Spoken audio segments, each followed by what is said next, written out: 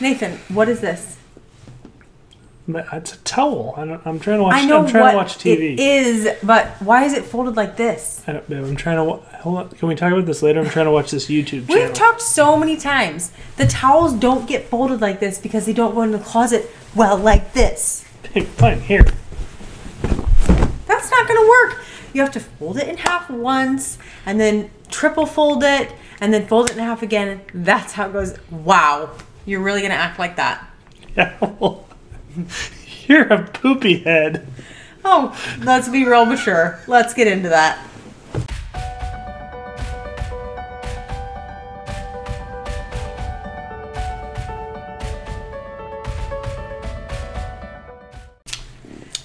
Hi, I'm Andrea. I'm Nathan. And you've joined us for Marriage Monday on the Marriage by Design podcast, a time where we have a lot of laughs and we talk about marriage by God's design, how we see that in the Bible, and then how we practically live that out in our lives.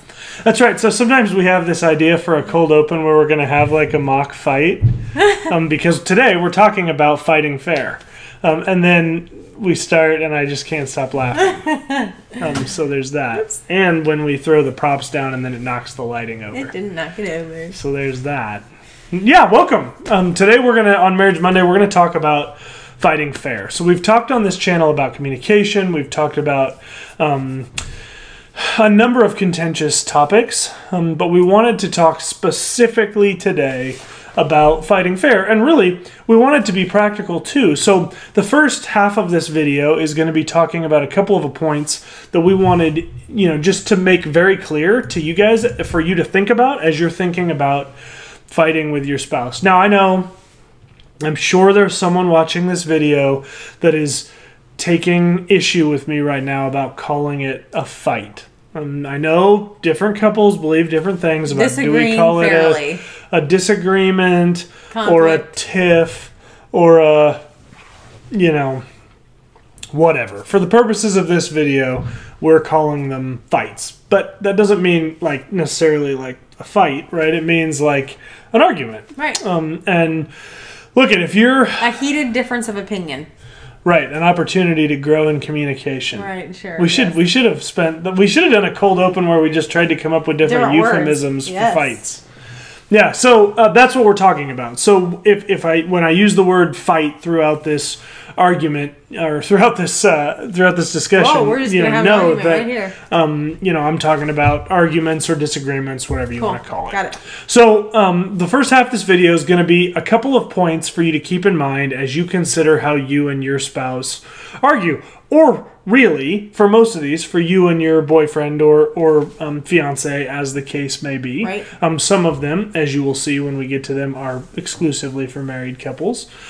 Spoiler, it's me doing a video, so that means at some point sex is going to be discussed. Of course. But the first half of the video will not include any sex talk. It is going to be a couple of things for you to keep in mind with regards to how you and your spouse argue. The second half of the video I'm calling fight hacks. These are some things that Andrea and I have found. And let me just preface this by saying, if there's ever been a video that we're experts in talking about, it's fighting. Yeah, we've talked about this before. So in our glory days of chaos in our marriage, we on several occasions it's when we had either no kids or one child at the time, we would start fighting in the evening or when we had a child after we put him to bed, and then we would fight all night long until the sun came up and it was time to get ready for work and go to work. I mean, it was literally all night long without sleep.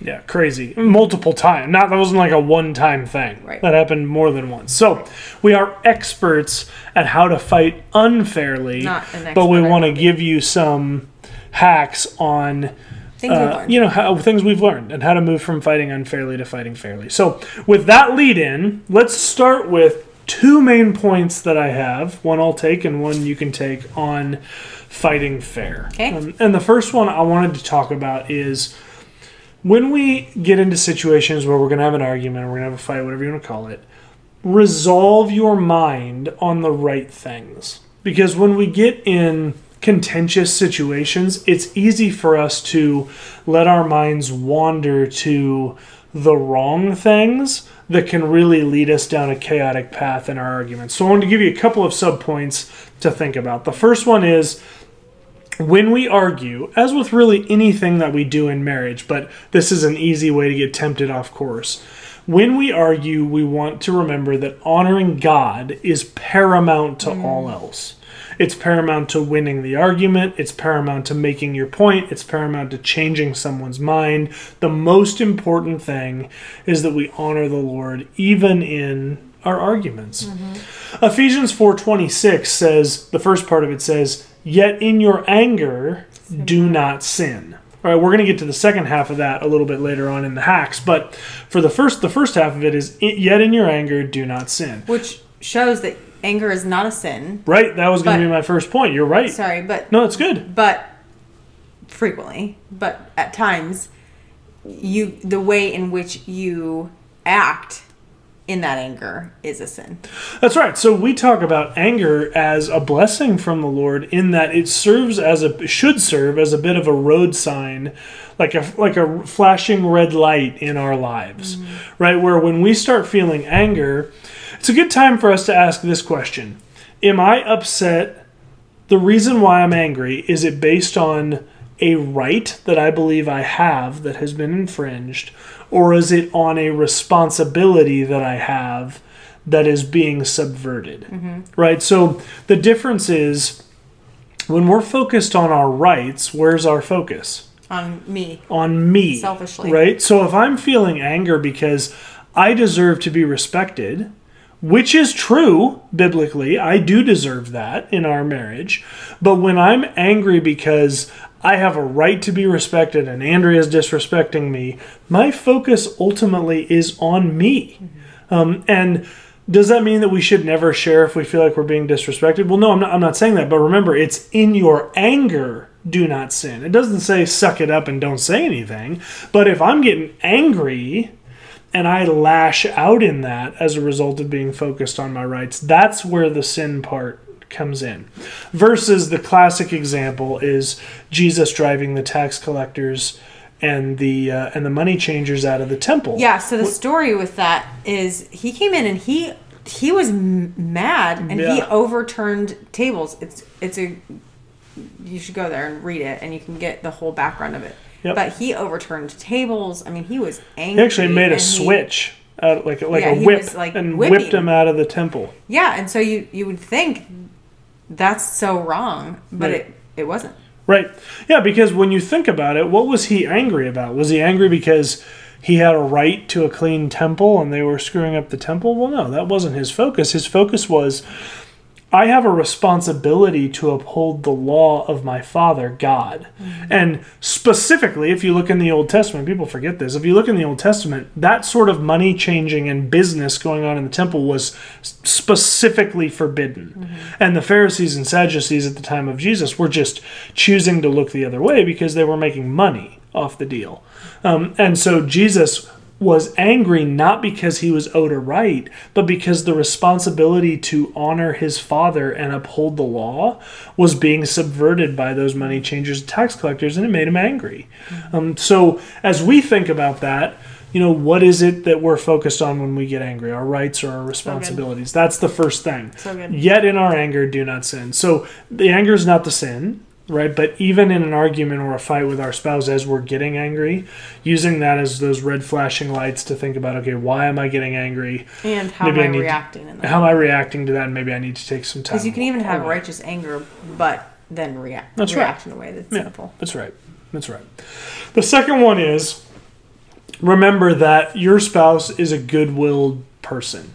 So this is kind of a tricky one, and if you've ever been through Love and Respect, you've heard Dr. Emerson Eggerichs say this before. This is a big, important one for Love and Respect, and he doesn't spend a ton of time camped out on it, but this is one where I see a lot of spouses have a difficult time, because in your mind, you start to allow yourself to go down a road that looks something like this.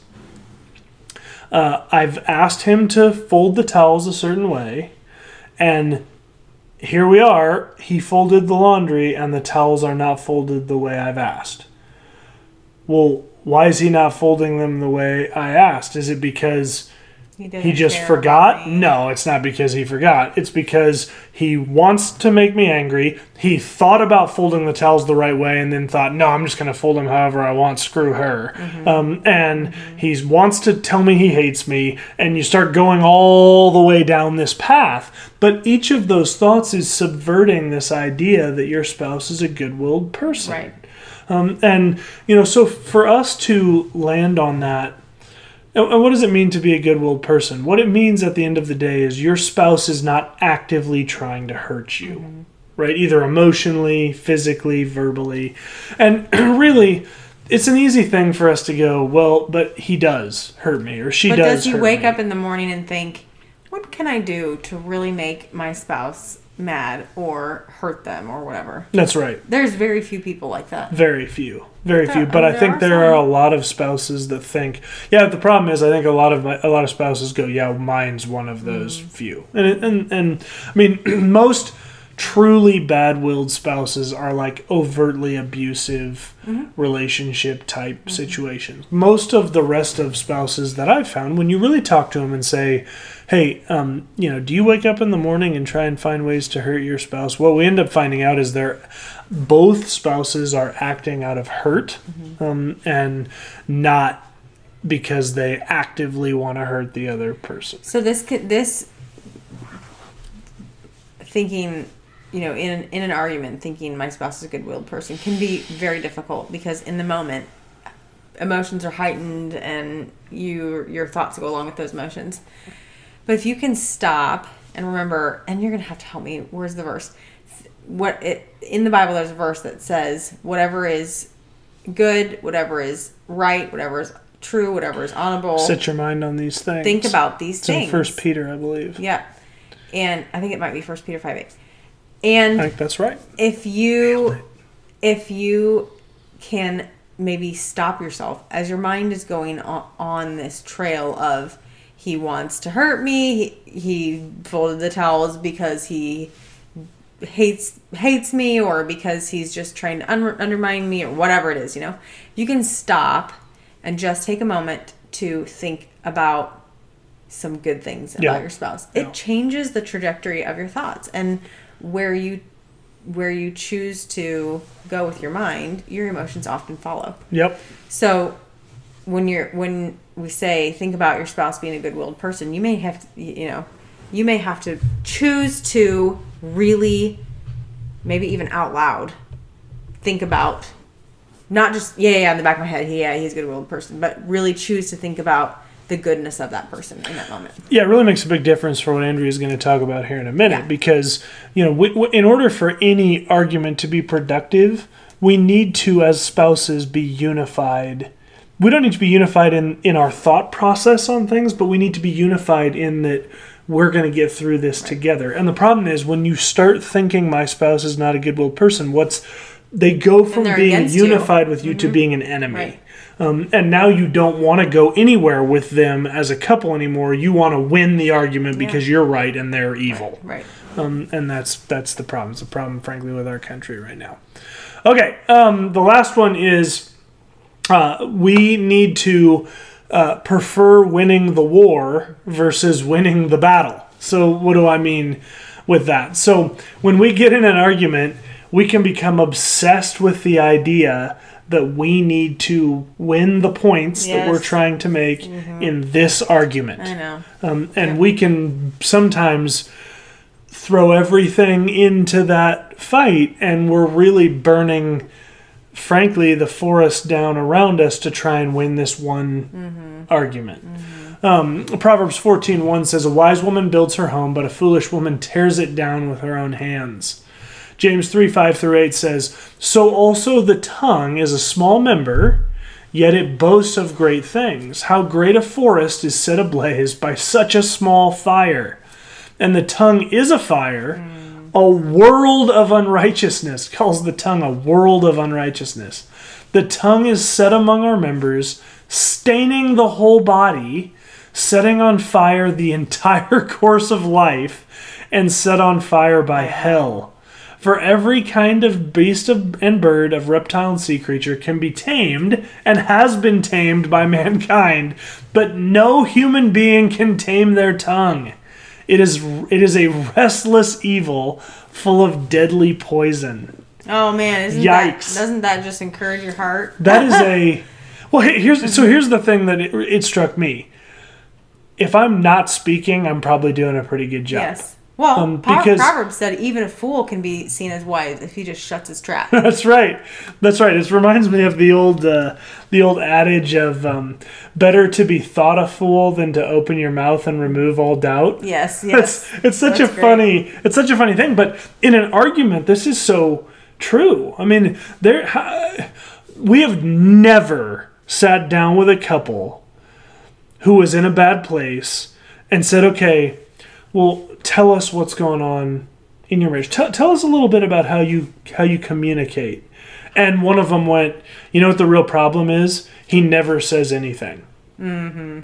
Like, that's never the case. Right. Like, it's always, he says this and it really hurts me. Or she says this and it really hurts me. Or he talks to me in this way and it really hurts me. It's always something coming out of the mouth that is poisoning the relationship. It's that last sign. Your tongue is last verse. Your tongue is a restless evil full of deadly poison. It's a really, really important verse for us to remember and to teach our kids. Because, man, sometimes the best thing we can do is closely guard our tongue when we're in arguments and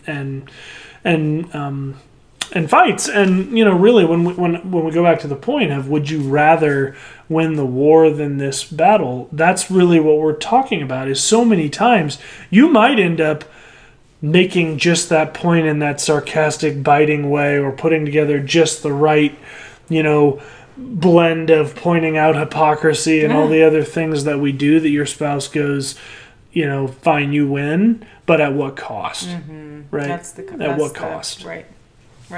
So for the first thing was resolve your mind on the right things. Honoring God is paramount. Your spouse is a good-willed person, and we need to rather win the war than win the battle. Yeah. So then the second point here is to be intentional.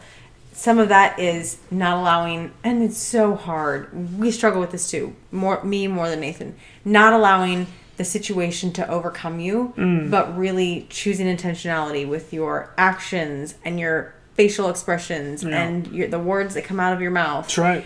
And begin with the end in mind. Right. So how are we beginning with the end in mind then? Well, I mean, I think the idea here is kind of the same as the winning the war, not losing the war to win the battle. Let's remember that at the end of the day, our marriage is never on the line, which means if you and I are going to be married, Lord willing, bar one of the two of us dying 50 years from now, do I want to fight with you right now at 30 in a way that I'm going to have to pay consequences when we're 50? Yeah. Right. You know what I mean? Or am I remembering, hey, I want to prefer you as my spouse, and that doesn't mean we don't have difficult conversations, but I want to argue with you in such a way that I'm preserving the happiness and love and joy at 50 right now at 17. Yeah, and some of that beginning with the end in mind too is working on a marriage where you are getting to the point where you're like, there's no argument that we can have that we're ever fearful that we're splitting up. Sure. We know the only option is to get through it. We're not going around this problem or over it or down below it or whatever. We are marching through this problem, and however long it takes us, we're going to choose to get through it. Yeah. And we'll be better because of it. We're going to choose to stay on the same team, choose to stay married. Yep. And that's our end in mind. The road there might be difficult, but do we want to hurt each other along that road, or do we want to walk through it with grace? Right. So there's then 3 ways that we can be intentional and begin with the end in mind. First is listening versus speaking. You know that old saying, you have 2 ears, 1 mouth. And remember, that mouth has a tongue that sets fire. So That's right. So it's such a wonderful thing to be a person who chooses to listen and not just give the other person the uninterrupted time, but give them your attention. You know, there's a difference between, okay, I'm waiting for this person to finish and I'm going to not interrupt, and then it's my turn. Right. There's a difference between that and Excuse me. I'm stopping my thoughts Yeah. about what I want to say, and I'm trying to listen to their heart. Right. I'm trying to listen to the words that are coming out of their mouth and listen to their heart and try to really understand what is it that's the issue for this person. Yeah. And once I process that, then I can maybe form my thoughts, you know, to add to that. Sure. But there's such a big difference there. So listening versus speaking. I struggle in relationships that I can tell every time I'm speaking, the other person's just waiting to talk, you know, or they're constantly, I'm talking and they're, you know, they're trying to get, Sure. they're waiting for me to just finish my thought until they can. But they're not actually listening. They're not listening. They're just thinking, they're just caring about what they have to say. And it's just, everybody feels, you know, that way about, I want to be heard and I want you to care and not only be caring about what you have to say. So listening versus speaking. Let's purpose to really try to listen and understand the other person rather than be understood, because you are not validated when the other person understands you. You're validated just simply because you feel a certain way. You know, your spouse understanding your point of view doesn't validate your point of view. You have your point of view, and that's valid enough. So, okay, then another way that we can be intentional is to have communication versus dialogue.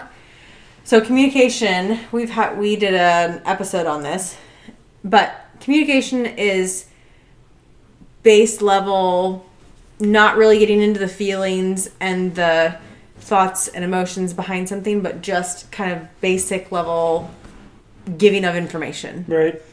Dialogue is choosing to get into that deep level of back and forth dialogue. This is what I'm thinking, how I'm feeling. These are my beliefs and where they come from, and really choosing to share that with somebody and trust that person with that information. Totally. You know, not only the information but the heart behind that. Yep. And then the other person taking the opportunity to do the same. Right. So communicating is really more bottom level, communicating about maybe events, talking about events, but not really sharing heart behind that. Right. Yeah, and again, as Andrea mentioned, we did an entire video on communication versus dialogue, and I'll link to that here if you're on YouTube. So think about that when you're fighting. If I'm just telling you, well, this is wrong and blah, blah, blah, and we have fights like that for sure, that's communicating. That's not really sharing. I feel this way. I'm struggling with this, and this is why. I want you to hear my heart behind that, and then allowing the other person to process that and dialogue back with you about how they've processed that and their thoughts on that. Yeah. And how they feel about that. That's good. So, it's good. And then another thing is pride versus humility. I don't know about you, but pride from the other person can wreck a fight in an instant. Sure. If I feel like Nathan has pride about something that we're arguing about, it just sets me off. And I, of course, should be willing to just think of the good things like he was talking about, you know, choosing to think he's a good-willed person. Maybe it's not pride that he has right now and I'm reading it wrong, but he's a good-willed person, and I can say, hey, I feel like you're really prideful. And if he chooses to continue to stay prideful, that's his issue, and not worry about that.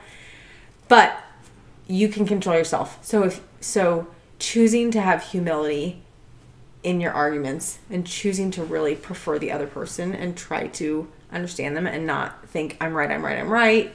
I just need to communicate my point and that's all, goes so far. Sure. With when you're having arguments, when you're fighting. Yeah, it does. Yeah. Yeah. So listening versus speaking, communication versus dialogue, and pride versus humility. That's great. So what are All right, hacks? so now we've got fight hacks. Our fight hacks. So I thought we'd just go back and punch forth, first. maybe share these. That's abuse, and now it's on the internet. So, all right. So first one that I had: make prayer part of your fights. Woo! This is something that we don't necessarily do a great job of, but there are some couples that I'm super inspired by that are great. And it disarms immediately. That's right. If you are, as a couple, take your spirituality seriously, your relationship with the Lord seriously, there's like no better way to start a fight off on the right, with the right end in mind, Yes. and the right focusing on the right things, than to pray as a couple before you Really go into a conversation. Now, this is really difficult if it's like one of you says something that sets the other off, right? That's a difficult thing. But it's not as difficult if you know, hey, we need to talk about something that might be controversial or that I know we don't agree on. Maybe we pray on the front end that the Lord would unify us, but even before we begin. It's amazing how prayer just disarms things so quickly. Yeah. Totally. All right, so the second one would be to check your emotions before you jump into a topic that may result in a fight.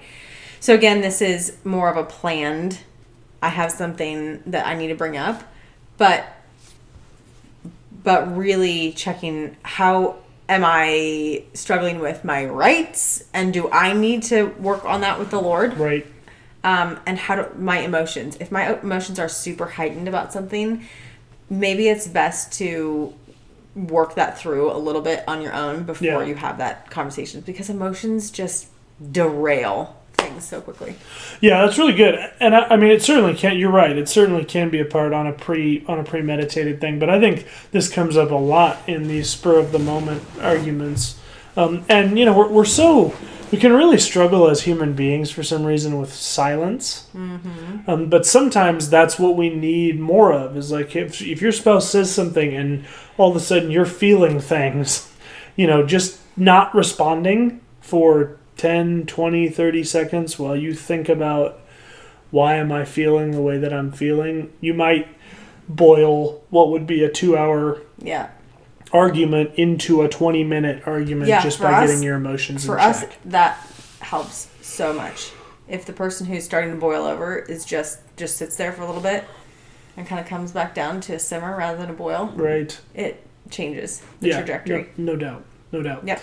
The next one we have is exercise, not exercise like running, but exercise like exercise the demons. Exercise sarcasm from your fights, and I would encourage you, get it as much as you can out of your marriage. Mm-hmm. There are, again, we've never met with a solid godly couple where we asked them, like, hey, what's the key to your marriage? And they were like, man, we're just sarcastic to each other all the time. Yeah, because there's always a little bit of truth to sarcasm. Yes. And it's a little bit of a hurtful jab. Yeah, so sarcasm has been described, I think aptly, as stabbing someone with a knife through a pillow. Mm-hmm. Where, you know, look, sarcasm is one of those, I mean, language of men. It's probably a better American pastime at this point than baseball. Yeah, and I feel like we do sarcasm all the time in this country. But I feel like men actually do it well in their relationships. Like, they can just do it productively in guy relationships. Yes, right. Yeah, I mean, guys can, you know, we sling sarcasm around, and, you know, it's sort of this Neanderthal thing where, you know, I hit you with my club and then you hit me with your club and then we grab a beer and it's great. Right. And yeah, so I would say no question, guys use this prolifically. Although I would say even in guy relationships, this is problematic, but it's all the more problematic in your marriage, because here's the problem. It's problematic in both those for the same reason.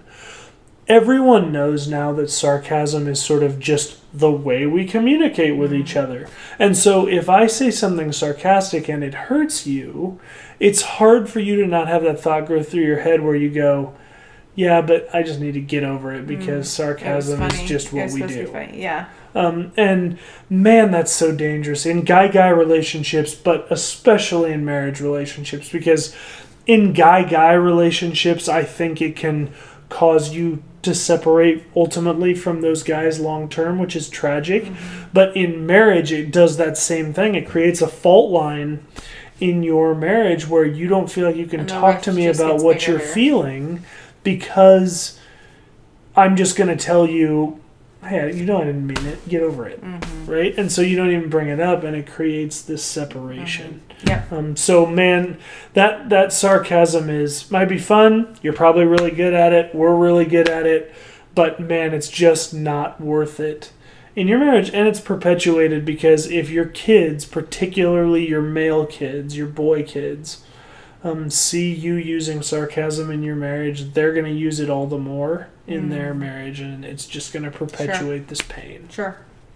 Okay, so the next one is recognize the parameters of the fight and don't take bunny trails. That's right. This is what got us a lot of times into those all night long fights because we'd be fighting about something and be like, oh yeah, and this, and then we'd start fighting about something else, and oh yeah, then this, and so recognize the parameters. If you have, and a lot of times those bunny trails are things that you don't even really need to fight about. They're minor things that you should be just letting go. You don't have to fight about everything.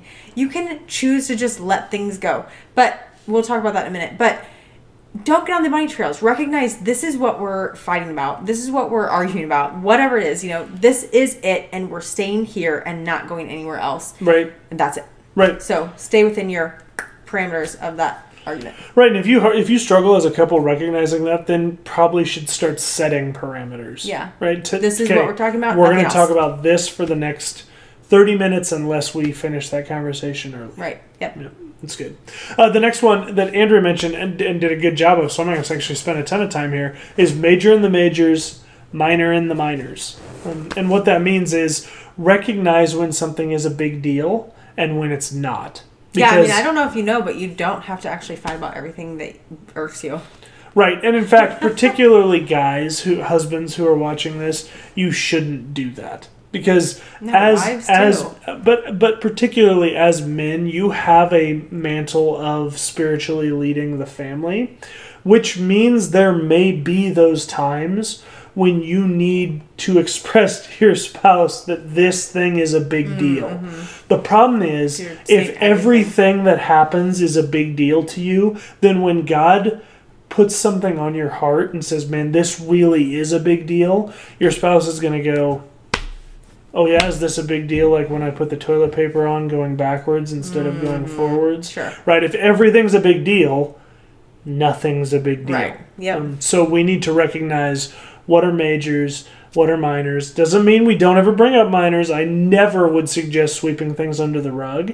But maybe coming in 1,000,000 miles an hour with the force of a hurricane about the toilet paper issue isn't maybe wise. But reality, too, is that, no, we shouldn't sweep things under the rug, but we do not need to fight about every single issue. There are maybe issues that you have that are legitimate issues that you need to work out on your own with the Lord and let it go. Because you cannot bring everything up to your spouse and expect that you're going to have a good marriage. There's so many things that you can deal with on the Lord by yourself and really choose to make that not a deal at all without ever involving your spouse. That's totally true. And this whole victim mentality where everything that happens is a smash against you is not going to set you up well in marriage, and it's not going to set you up well in life. And it's not God honoring. God did not deliver us victory on the cross so that we could walk around as people that take up offense for everything. Right. We need to be people that go, you know what? There's a lot of things that offend me. God, you're just going to have to take that because I don't have emotional capacity to deal with that. I'm dealing with big adult things. I need to put some of these small things on him and let it go. That one ended up taking longer than we thought. So then the next one is take a break when you need it at times.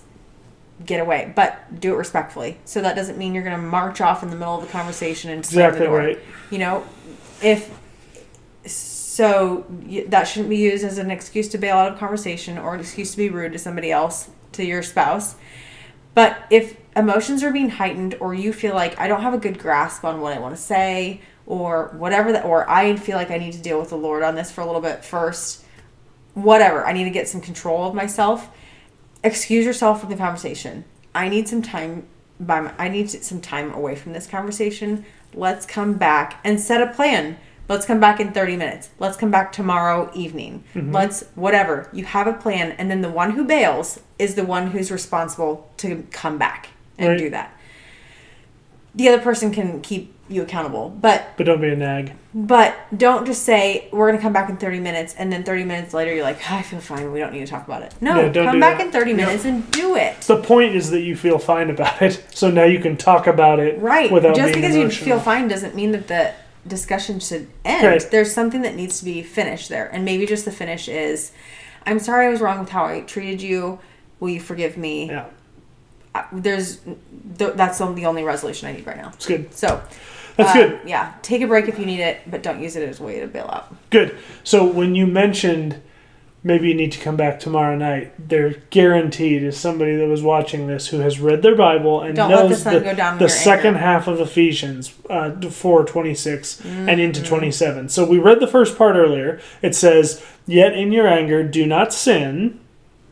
The second part says, "Do not let the sun go down on your anger and give no opportunity to the devil." So when we, as the thought process has gone for a long time, that you should never go to bed angry at your spouse, which I agree with. Yes. But you can go to bed unresolved. There's a lot of people that equate anger with we got to have everything buttoned up. Anger, really, at the end of the day, whose responsibility is it to deal with the anger? Right. So, mine. Right. So it's not your job to keep your spouse up all hours of the night because you feel like the conversation hasn't been resolved. It's actually your job to get on your knees before the Lord and say, Lord, will you take this anger from me so that I can go to bed or I confess without resentment growing in my heart. Right. That's the issue. Right, it's not the anger that's a problem. It's that anger turns into resentment, which turns into bitterness, and bitterness is a weed that takes root in your heart and destroys all areas of your person. Right. So maybe if it's getting to be this fight has lasted a while, we're getting tired, it's not going anywhere right now. Maybe what you need to say is, I'm angry, you're angry. Let's give this over to the Lord. Let's pray and confess. Give this anger over to the Lord, ask him to heal that anger in us, and then let's come back tomorrow evening to finish our fight or our discussion or whatever that is and resolve. Exactly right.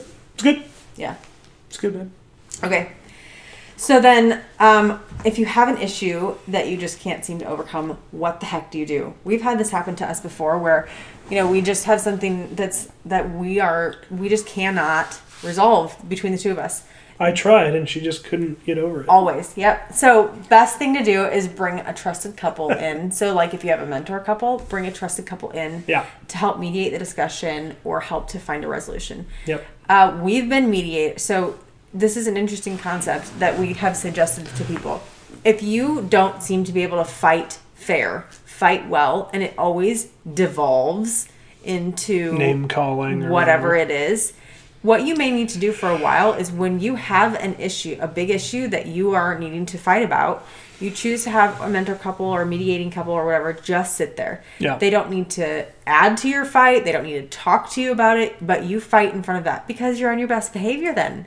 Right. You and your spouse will be on such better behavior and come to resolution, I promise you, on that issue when you have another couple who's just mediating. And really what they're doing is sitting there and praying for you. Right. And they might not have any impact. They might not say a word.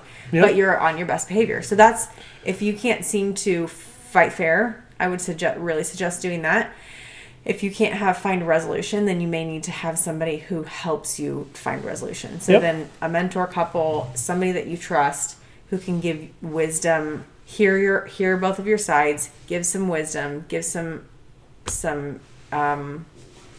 maybe tips or thoughts and whatever. So and who understands God's design for marriage. Yes, people who are for biblical marriage. Yep. Yep, totally. Last one then. I warned everyone that it was coming. So, if you know that there's a contentious topic that needs to be discussed, right? Sex is a tool that God Whoa, you just went right into it. I went right into it. Wow. Sex is a tool that God gave in marriage. It's a picture. We talked about it a couple of weeks ago. Sex is a physical picture husband and wife do. That's a picture of the indwelling of the Holy Spirit inside of us that we receive when we give our lives to Jesus.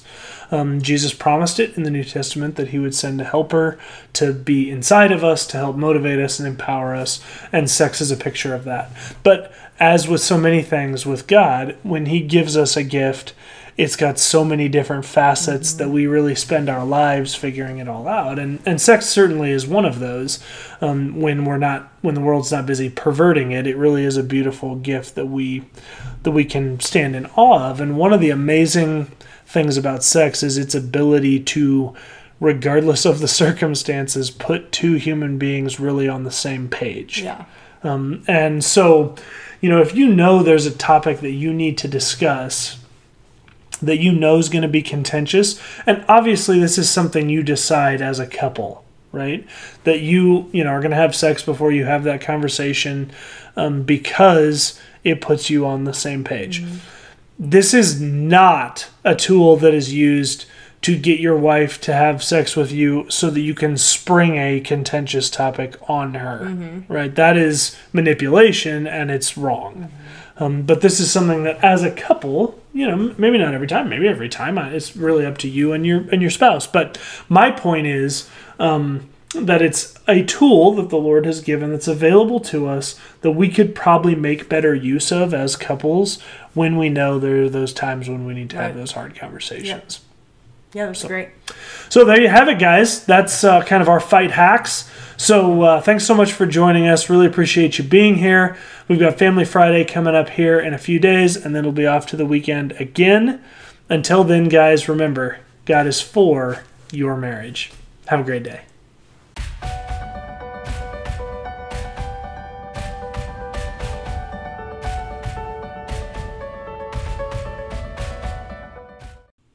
Hey, thanks for joining us on Marriage by Design. If you were impacted by this video, like it by hitting the thumbs up below. Also, don't forget to subscribe, and once you subscribe, hit the bell icon so you can be notified when new episodes release. Excellent. Also, one of the huge pillars of our show is interactivity between us and you. So we would love you to comment down in the comments below if you have thoughts about this video, or if you have questions or other things you'd like to see considered in the future. In addition, if you'd like, you can email us. That's marriagebydesignpodcast@gmail.com. We're also on Instagram @marriagebydesignpodcast, or you can find us on Facebook by searching Marriage by Design Podcast. Finally, if you want to, you can tweet at us. We do have a Twitter account that is @MarriageXDesign. Thanks, and have a great day.